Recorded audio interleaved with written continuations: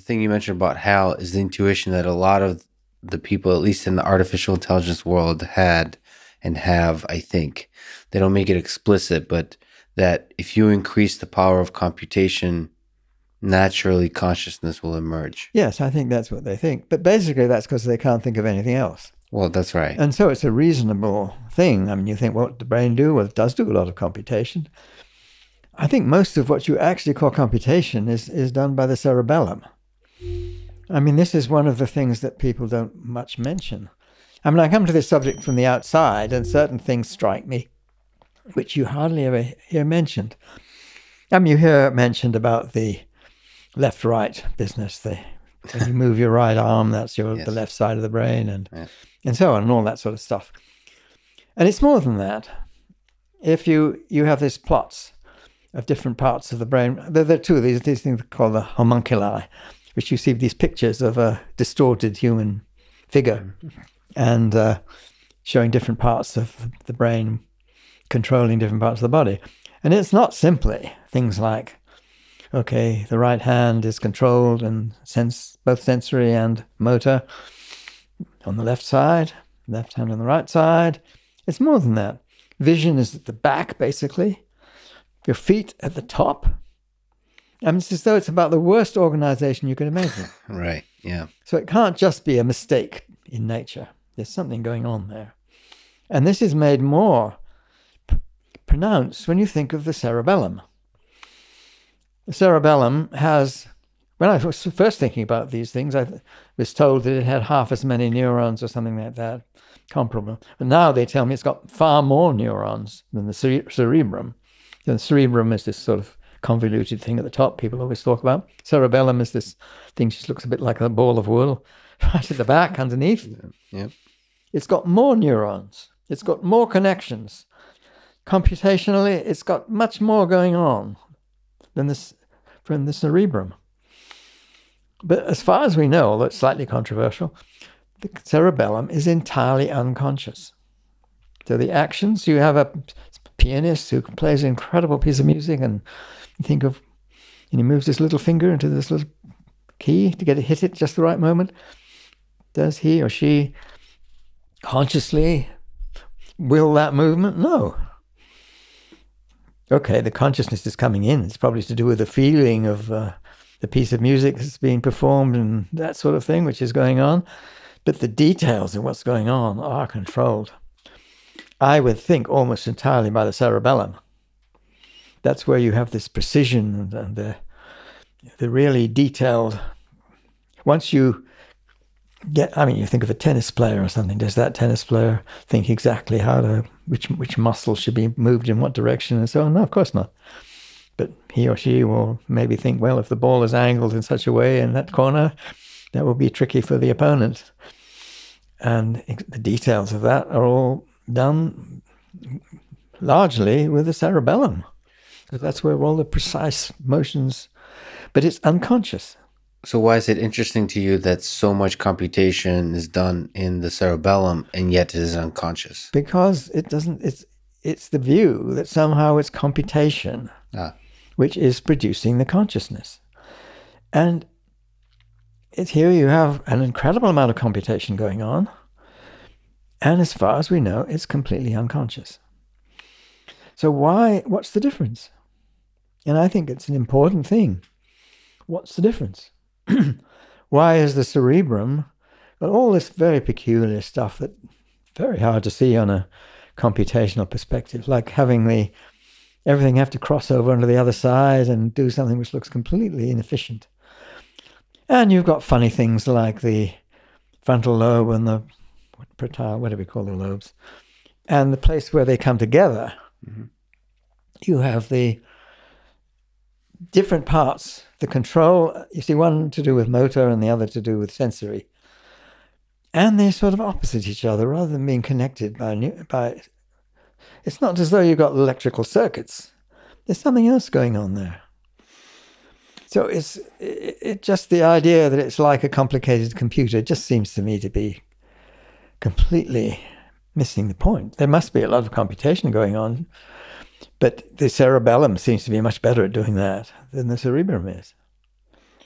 So for sure, I think what explains it is as like half hope and half we don't know what's going on, and therefore, from the computer science perspective, you hope that a Turing machine can achieve general intelligence. Well, you have this wonderful thing about Turing and Gödel and Church and Curry and various people, particularly Turing, and I guess Post was the other one.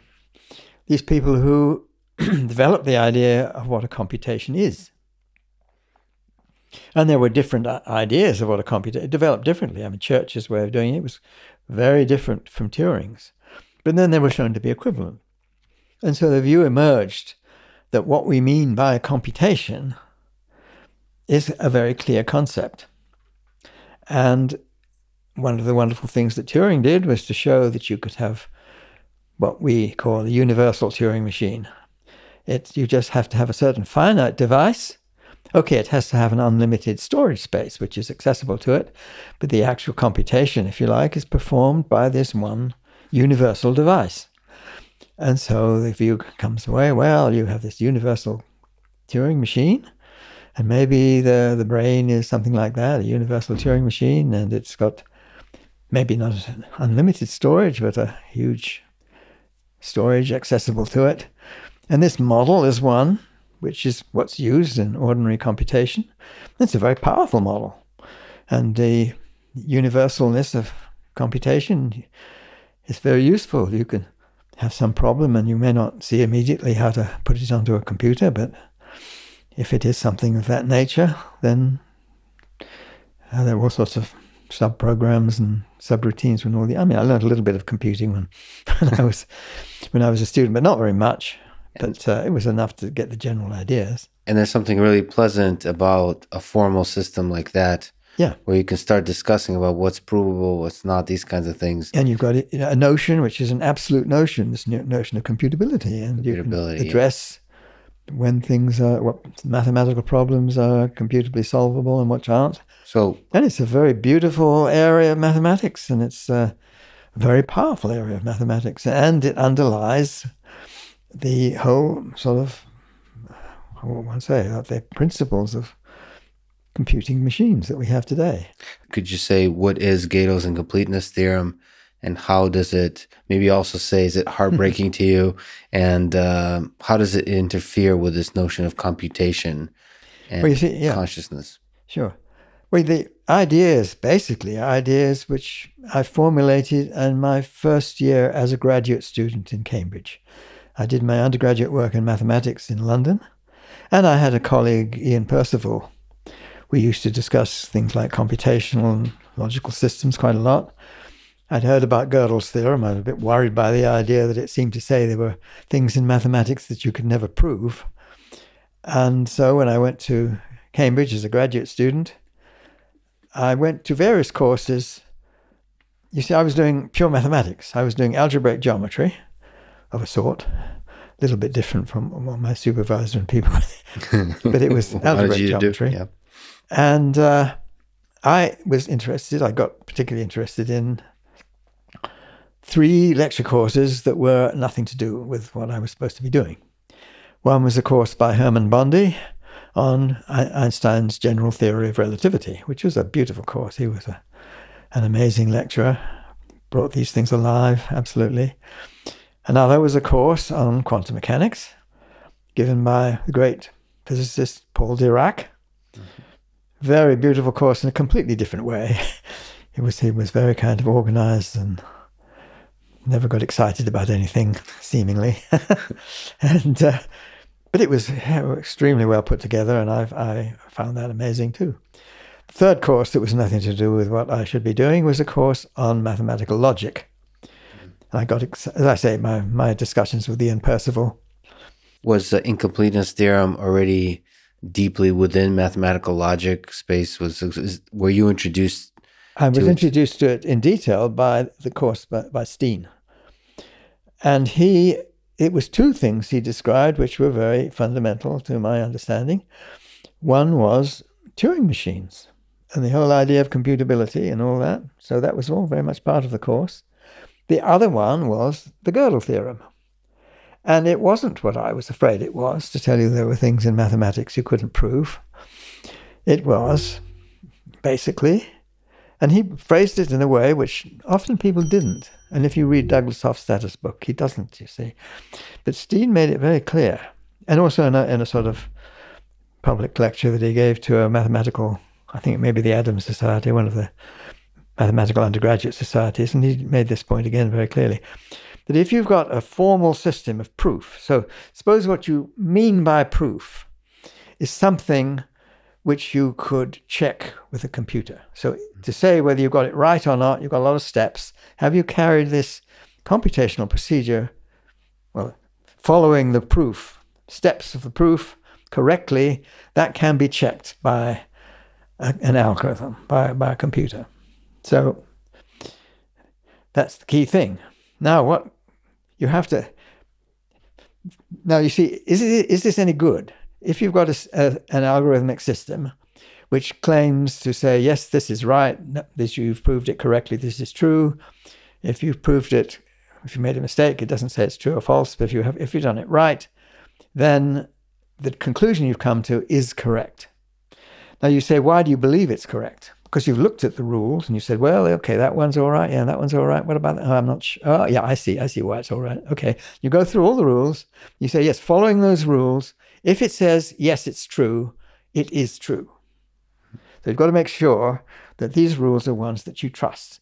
If you follow the rules and it says it's a proof, is the result actually true? Right. And that your belief that it's true depends upon looking at the rules and understanding them. Now, what Gödel shows, that if you have such a system, then you can construct a statement of the very kind that it's supposed to look at, a mathematical statement, and you can see by the way it's constructed and what it means that it's true, but not provable by the rules that you've been given. And it depends on your trust in the rules. Do you believe that the rules only give you truths? If you believe the rules only give you truths, then you believe this other statement is also true. I found this absolutely mind-blowing. When I saw this, it blew my mind. I thought, my God, you can see that this statement is true. It's as good as any proof because it only depends on your belief in the reliability of the proof procedure. That's all it is. And understanding that the coding is done correctly. And it enables you to transcend that system. So whatever system you have, as long as you can understand what it's doing and why you believe it only gives you truths, then you can see beyond that system. Now, how do you see beyond it? What is it that enables you to transcend that system? Well, it's your understanding of what the system is actually saying and what the statement that you've constructed is actually saying. So it's this quality of understanding, whatever it is, which is not governed by rules. It's not a computational procedure. So this idea of understanding is not going to be within the rules of within the formal system. Yes, you're only using those rules anyway, because you have understood them to be rules which only give you truths. There'd be no point in it otherwise. I mean, people say, well, okay, this is one set of rules as good as any other. Well, it's not true, you see. You have to understand what the rules mean. And why does that understanding of them mean give you something beyond the rules themselves? And that's what it was. That's what blew my mind. It's somehow understanding why the rules give you truths enables you to transcend the rules.